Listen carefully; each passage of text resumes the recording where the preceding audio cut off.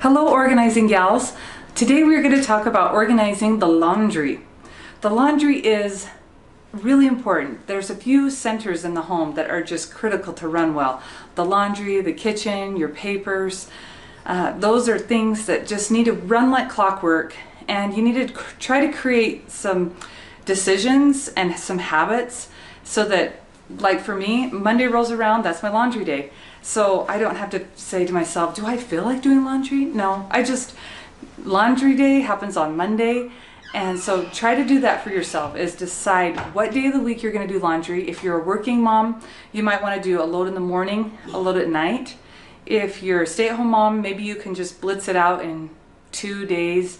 If you have a ton of kids, really consider getting 2 washers and 2 dryers. My mom has 11 kids, and that's what she does. She has 2 washers, 2 dryers, and she can get her laundry done in 1 day because she has practically a laundromat at her house. So with the laundry room, in the Organize Your Joy workbook, there is page 90 and 91. It tells you how to streamline your laundry and make it an efficient system that's fantastic. So read those pages, and I'll also tell you a bunch of tips. So now, real quick, the laundry room is an amazing room to help build your children. Your children need to move mountains in their life, and you have a mountain for them to move, which is your laundry. I want to tell you a quick story about one of my sons. When he was a little boy, he was in charge of folding the laundry, and we had a table in our laundry room, and I would throw about 8 batches of laundry on that table, and then it was his job to fold it. And so I would come in and check his work, and there was always something a little off. Like one time I had washed all the laundry, he had folded it all, supposedly, and then I looked in all the dirty clothes baskets, and they were all completely full again. And it turned out he had taken all the clean clothes and just put them in the dirty clothes and said, "Mom, I'm done." So I said, no. You need to finish and learn how to be a finisher.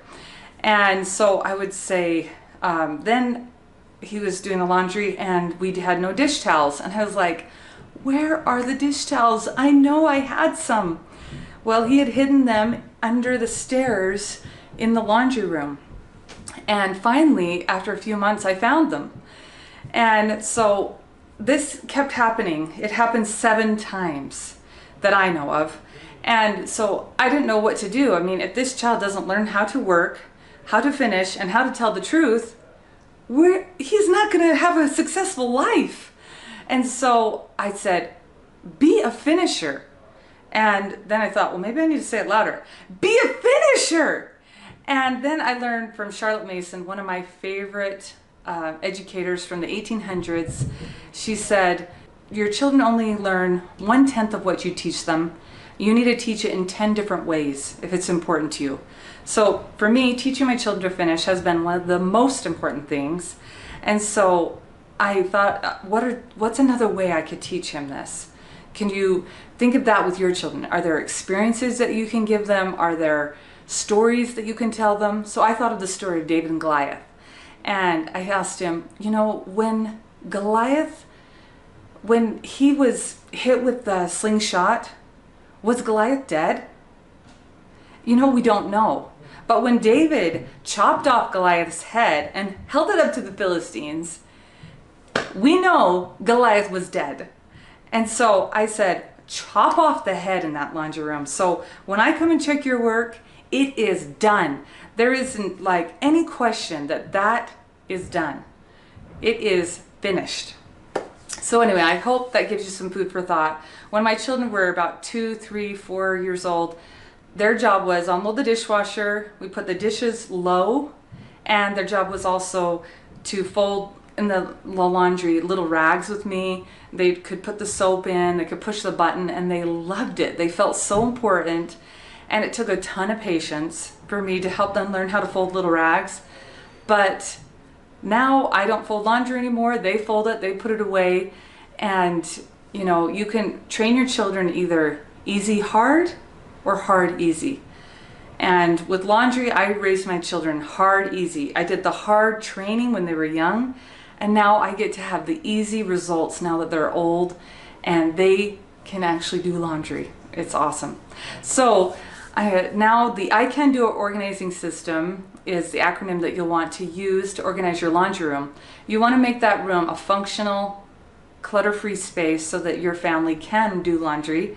So step one is imagine. And imagine what you want your laundry room to look like. Get a photo or a object that just kind of inspires you, and maybe hang up a picture. Maybe listen to a podcast while you're doing laundry. One of my favorites is called Blinkist, and it's audiobooks that are in 15 minutes. So they've taken a 200-page book and they take it down to 15 minutes. And so I can read book after book after book, and it's really fun. So the most effective place to do laundry is actually in the laundry room. And most people are doing the laundry room in their living room, on their master bed, and that is not an efficient place because you're moving all the laundry twice at least, and you're actually, it's not getting finished, so people are coming in and they're seeing it, it's a mess.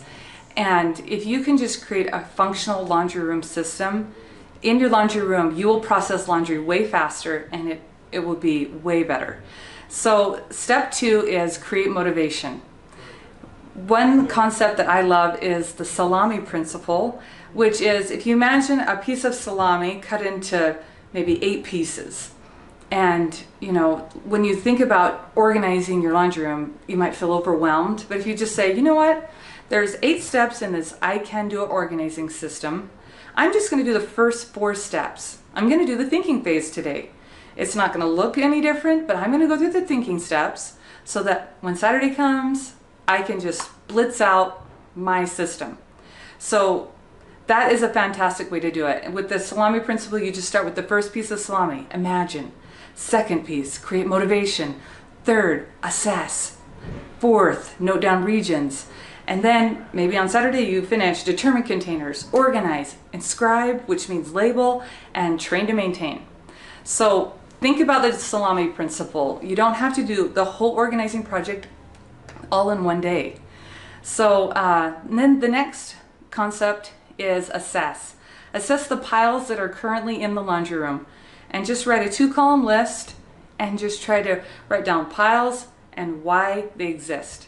And then just don't touch the piles, just say there's a pile by the door, there's a pile of laundry by the washing machine, there's some stuff to mend, and then write on the other column why the piles are there. It's like, oh, everyone's dumping their dirty clothes basket right here, maybe I need to put a basket right there. So really look at why things are happening, and then work with your family's habits. I mean, just look at, they have a habit of doing this, so I could probably, they are throwing trash on this little table, so I could put a trash can right there. So then step number 4 is note down regions, and that's where you put all your like items with like items in your laundry room. So here are some different region ideas, and I have more ideas in the book, but you have clean clothes, folding area. You have the dirty clothes area. You have a laundry tools box. You have maybe a sewing area if you have a gigantic laundry room. An ironing area. You could hang up an ironing board on the back of a door. And maybe, one thing that works fantastic is everybody gets a pan, and this is your laundry pan, and we fold all the clothes right into these pans, and then after school everybody goes and puts away their pan. And this is amazing. My mom does this with her 11 children. It works awesome. So that's the regions. Okay, now we have finished the 4 thinking steps. Now we need to move on to the 4 action steps. So step 1 is determine containers. So in your laundry room, you don't just need shelves and containers. You also maybe need some hooks and a rod to hang up any wet clothes on hangers. And I want to tell you, when I moved into my last house, I had these gorgeous cupboards in my laundry room. And I told my husband, I don't want those cupboards. I want 3 open shelves that I can have the dish pans in, and then we can just fold into them, and I can even have containers for light bulbs and electronic cords. And I don't want it to be a beautiful room. I just want it to be functional, so I can just have a room that takes the pressure off of the house, and I can put things away easily. And he was really like, no, I want this to look pretty. And I said, you know, I'm doing the laundry, so please let me have it my way. And he obliged me. And then we took those cupboards and we popped them in our kitchen because they matched the kitchen, and it was a great compromise. So try to, you know, work with your husband, but really your laundry room needs to function because it's a major processing center. It's not the room in your house, it's the designer room where all your company is coming to see how beautiful your house is. So now step 6 is organize. Now the key to organizing is to stay in the space you're organizing. So you get 5 containers, and those 5 containers, to remember the acronym, it's TOADS. And you get 5 containers for the speed sorting TOADS system.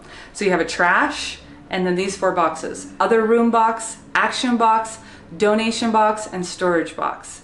And you just speed sort into those boxes. You don't put any of them away until you're done speed sorting into all those boxes. Make sure to have a donation box in your laundry room so that if there's ever clothes that you have a hole in them or something, you can donate that. And my thrift store, it's Deseret Industries, they take even clothes that have a hole in them and they make them into 35,000 pound bales of fabric, and they ship them off somewhere and they shred them into mattresses. So you can recycle clothing, and then all the clothes that are in good shape, they just send those to any country that needs them. And then step 7 is inscribe. That means you need to label all your containers. And I once was in a laundry room where the lady she had pans for each of the 7 or 8 kids, but no one had a name. So the mom was the only one that could fold things and know, okay, this is this child, this is this child, this is this child. So make sure you write the names on each of the bins so that other people can fold laundry and put it away for you. The last step is train to maintain.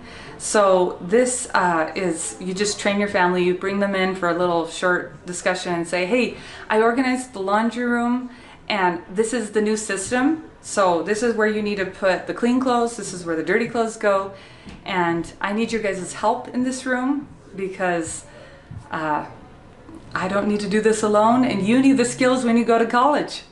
So I want to read you one quick little letter from, this is from my sister-in-law's cousin. She says, by the way, please pass on my thanks to your sister-in-law who did that Organize Your Joy website. After rereading through her website the last week, I put some of the systems into place. My laundry has never been such an organized routine, and I don't feel overwhelmed with mounds of laundry on the couch. The kids each have a clean clothes basket on a shelf in the laundry room, and every morning they have to check it to see if there are clothes they need to put away. Anyway, I've just barely started, and I am so excited to train my kids to maintain the home and train myself. Keeping house was not my mom's forte. She has other gifts though. Anyway, thanks. Love you. Mwah! So this girl was able to create a laundry system that worked much better, and you know, I want you to have more time to play games and work on your hobbies and not spend as much time doing laundry. Let's get your laundry room organized. This is Crystal Meldrum with OrganizeYourJoy.com.